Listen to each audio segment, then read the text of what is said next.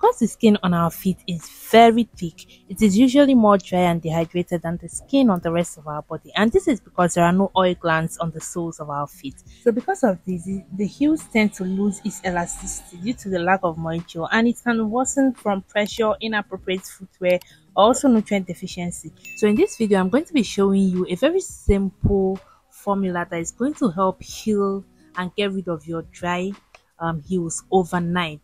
Okay, so the first thing we are going to be needing is aloe vera. You can use the aloe vera plant if you know how to get rid of the toxins, or you can just get the gel. Aloe vera has like natural healing and moisturizing properties that softens the feet. Aloe vera also helps get rid of foot odor because of its deodorizing properties. So the second thing you need is a Vaseline. Because Vaseline is an occlusive, it helps create a sealing barrier, locking in the essential moisture your feet need to repair themselves, thereby hydrating your feet and preventing them against further dryness and cracking.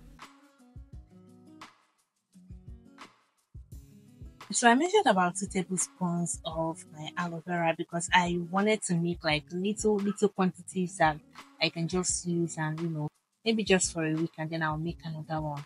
I don't want to make in large quantity.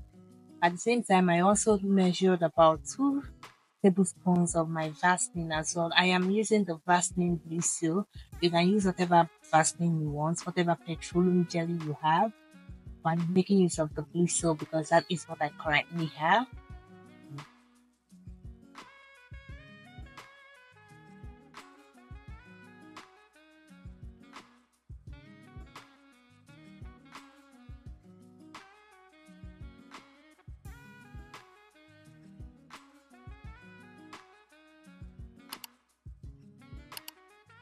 Now, once I was done measuring out the quantities that I needed, I gave this a very good mix, like a very thorough mix. I kept mixing till my paste is thicker than the aloe vera gel, but less thicker than the Vaseline. I don't know if you understand that. It's going to be thicker than the aloe vera gel, but it is going to be softer or less thicker than the Vaseline. Also, you're going to notice a very slight change in the color. Now, the color is no longer as deep as the Vaseline. So yeah, that is what you're looking for. You want the consistency and the color to be this way. That way you know it is thoroughly mixed.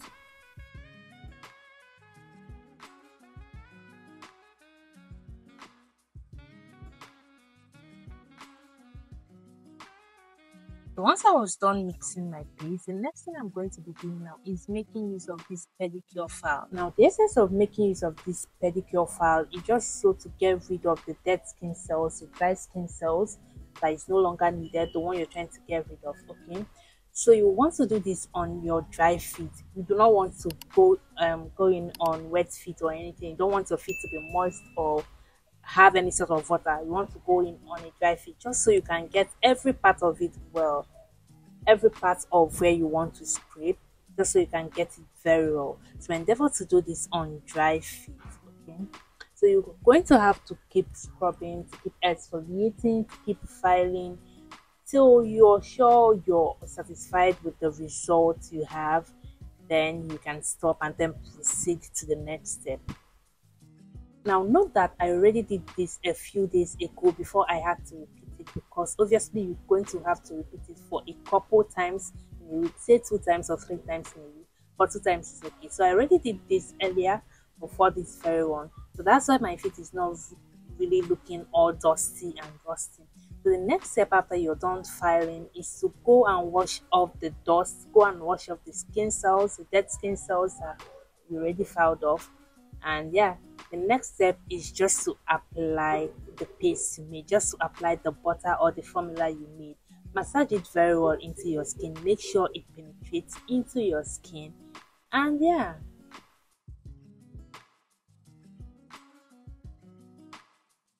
Please note that it is really advisable to do this at night. That way you're going to reduce the pressure on your leg because your feet get to rest at night. Okay, no much walking, no much walking around. The pressure on your feet is totally reduced. So it's really, really advisable to try this at night.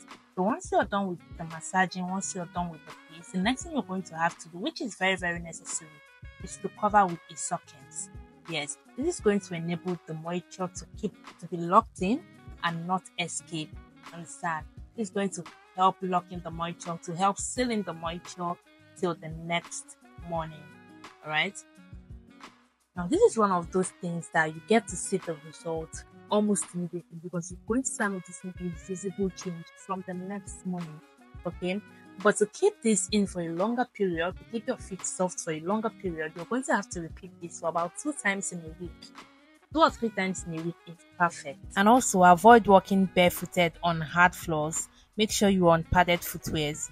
After that, I'm going to transfer the rest of the paste into an airtight container. That way it's going to last me for as long as I want it, maybe a week or so. So that is basically all that for this video. I hope you found this video very helpful. Please give it a thumbs up. Leave a comment down there in the comment section. Subscribe to me if you've not subscribed already. Thank you so much, guys, for the love on my previous video. I really, really appreciate. And yeah, it's Oluchi here. And yeah, I will see you guys in my next one. Bye, guys.